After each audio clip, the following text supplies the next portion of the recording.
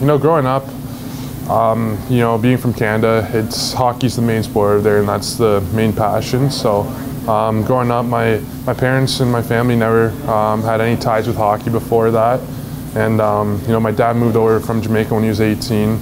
Like one of the first things he did was, kind of want to get the culture, like a new culture, and obviously, as I said, hockey was super big. So he became a big Leafs fan.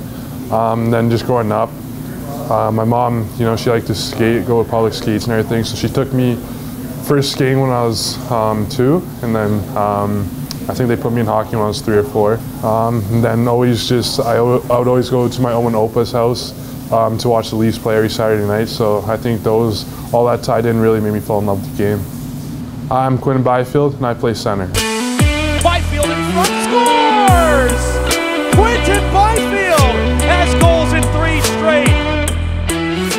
Growing up, it was more just having fun, just being around all the guys, all your buddies.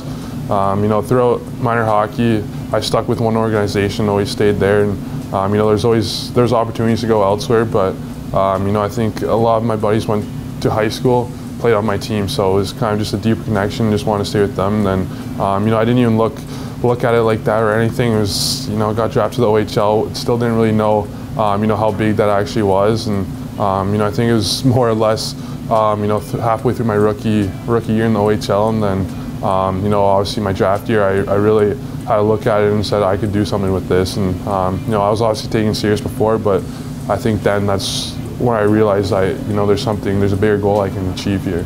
If you look around the room, there's a lot of different, cultures in here. You got a lot of Swedes in here. Obviously, you got some Russians.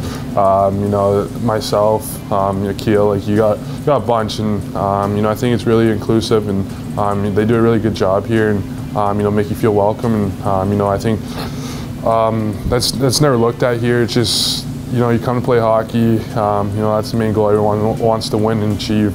Those objectives first. So I think it's a really good spot for me. I think just growing up, I always looked at hockey was for everyone as well, and just growing up, if I look back at it, I don't think I really played with any minorities or other cultures until I got here, or when I played World Juniors with Akil as well. I think that he was my first other color teammates. So growing up, I never had any issues with race or anything like that. So I never looked at it anything different, and I think it's definitely for everyone. I think I first met him, I'll let you say, the OHL Canada versus Russia series.